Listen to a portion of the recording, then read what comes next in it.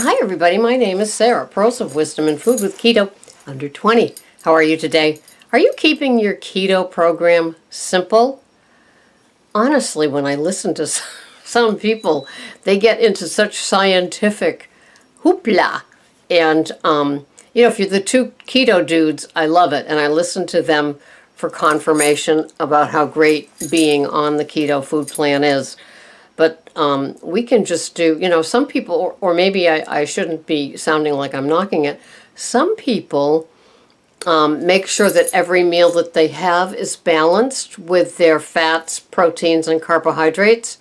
They wouldn't dream of just at the end of the day what it looks like with their carbs. I guess I'm not that way.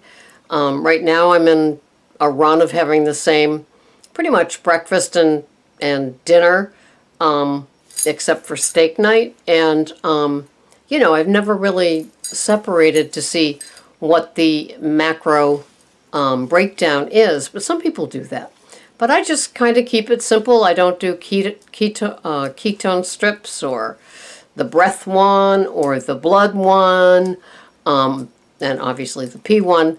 I just don't sweat the small stuff. I just keep those carbs under 20, and I won't say that the rest is gravy, but the rest is pretty much making sure I get enough fat, so I go from meal to meal. Sometimes I will have a decaf coffee in the middle of those the two meals, and I'll put like coconut butter or pasture-raised butter in it, just to get that little boost of fat to keep it all going. And it all works for me.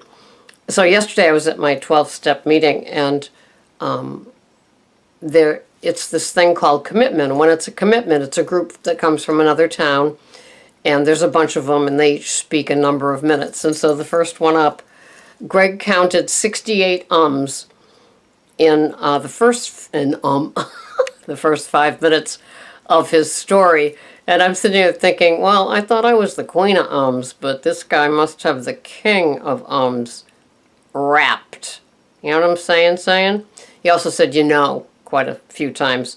So, as much as, and I say so. I say so, and I say maybe I say but I love my keto, and that's why I'm listening to this. And I was listening to a woman that was talking about this horrible bloat that she had, and it was really kind of awful for her, and she didn't like it.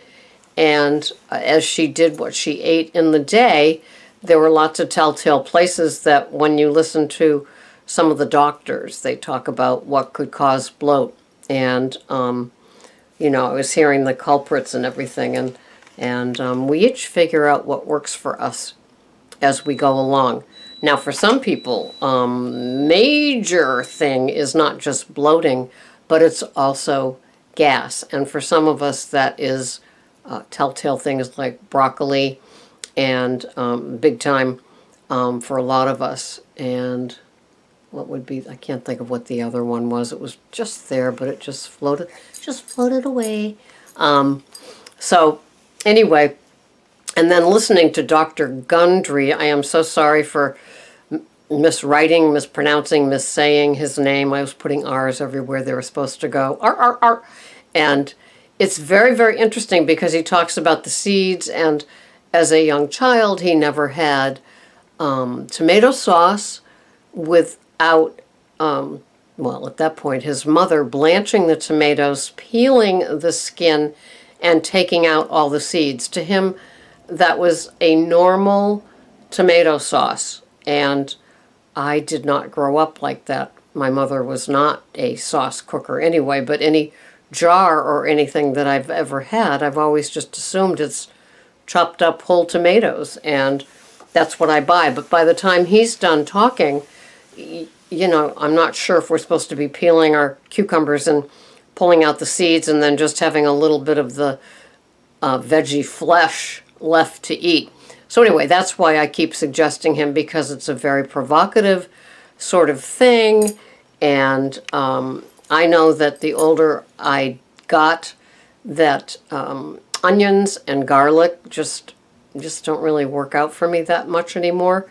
and so I've cut way back on them, and I called them nightshades, and Ginny corrected me and said that they're alliums, however you pronounce it.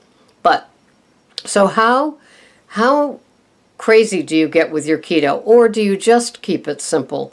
I know for me, if I'm not making a recipe, that it's a much better situation for me. If it's like grilled meat, baked meat, sautéed meat, like a burger, like chicken thighs, like a pork chop, and then I just have it with the salad. Same thing with the eggs. I'll have eggs with some cheese on my Swiss chard, with some protein on the side, and it makes me just happy. I'm lucky to be very satisfied and satiated with those things. How about you? Do you get bored? Do you find you need to add more of something, or dabble with recipes and concoctions in order to be able to do this? Are you easily just kind of, bored and restless with it after a couple of weeks? Or do you find that the simplicity just makes it so much easier, and that you enjoy the rich taste of just a simpler keto food plan?